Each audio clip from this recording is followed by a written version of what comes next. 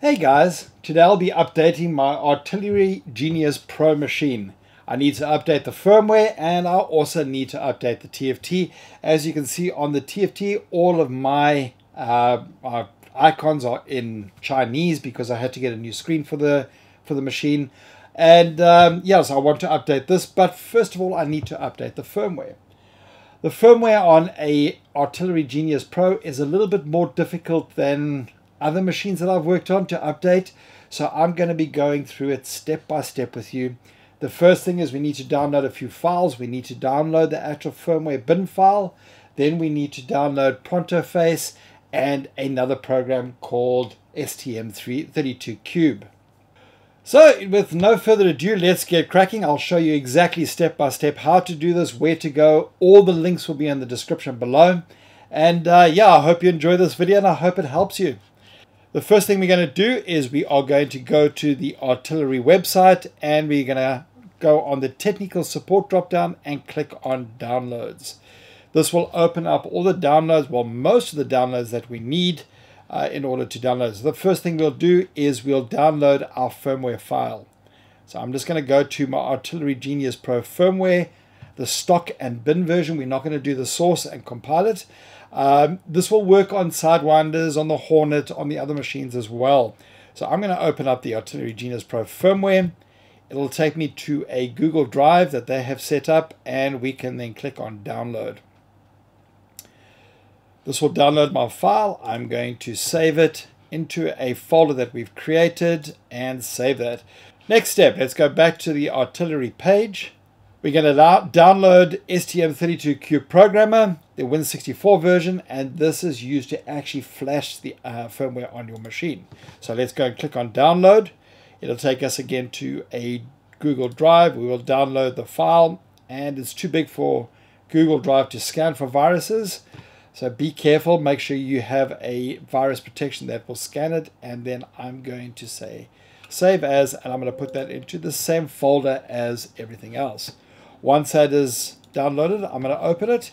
Let's do an extract right now. So I'm going to extract the zip file into the same location. And I'm going to delete the zip file just to keep this clean and easy for you guys to follow. The next thing we need to do is download ProntoFace. Now ProntoFace is listed in their list here, but it doesn't allow you to download it from here because it violates Google Drive policies. So let's download ProntoFace. So I search up ProntoFace in my Bing. I then go to download. I will paste all the links in the description below to the latest versions of everything as a shortcut for you. But if you want to go the long way, you can click on latest release. That will open up this folder, and at the bottom here are our zip files to download. I'm going to download the x64 version because I've got 64-bit Windows. Most of you will have 64-bit Windows. Let's save it into the same location. And once it is downloaded, I'm going to open up the folder, extract it all again to the same place. And again, I'm just going to delete the zip file just to make things easier.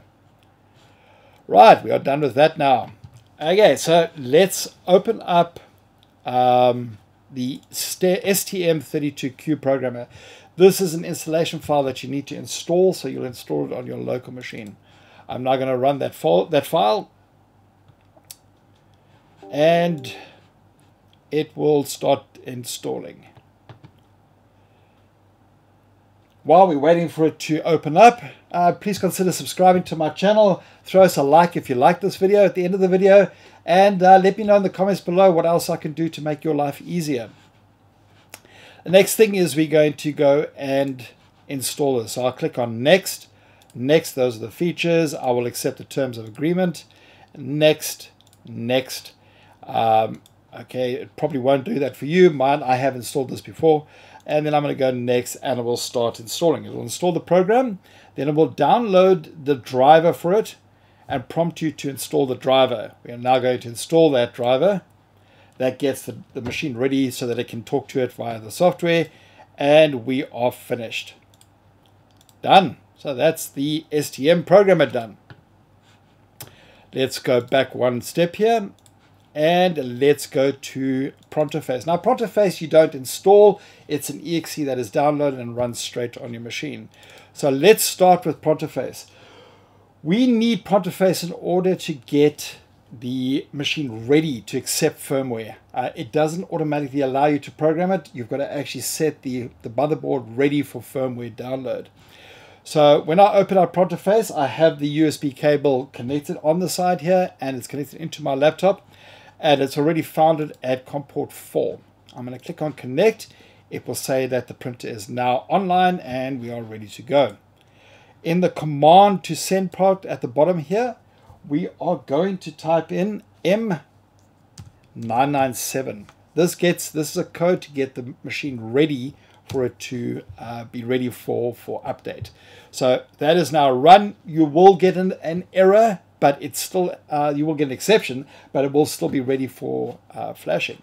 Now we're going to open up the STM32Cube programmer. So I open that up, and if on the top right hand corner I've got a USB.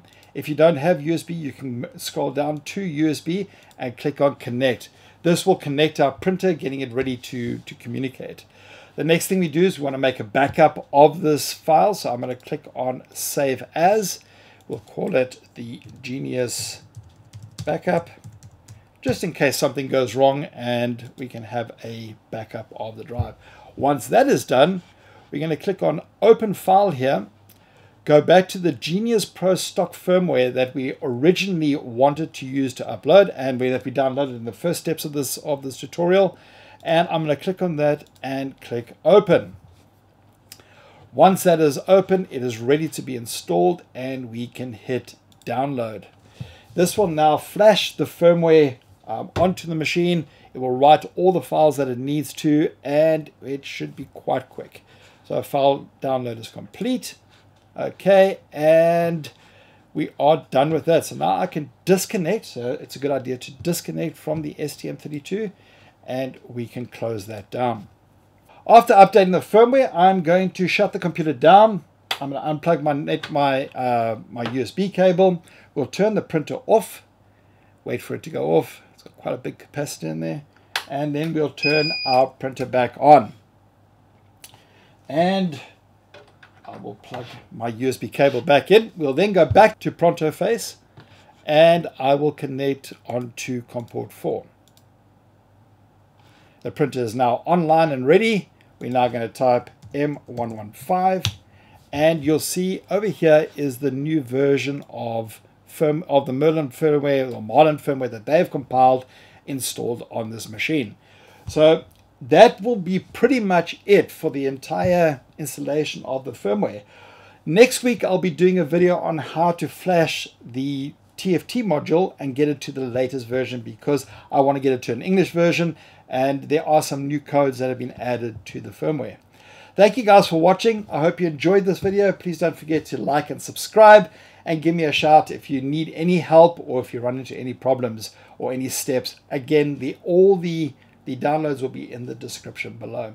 Thanks guys, thanks for watching, thanks for your support of this channel, and we got a lot more videos coming, so please join us soon. Cheers, God bless.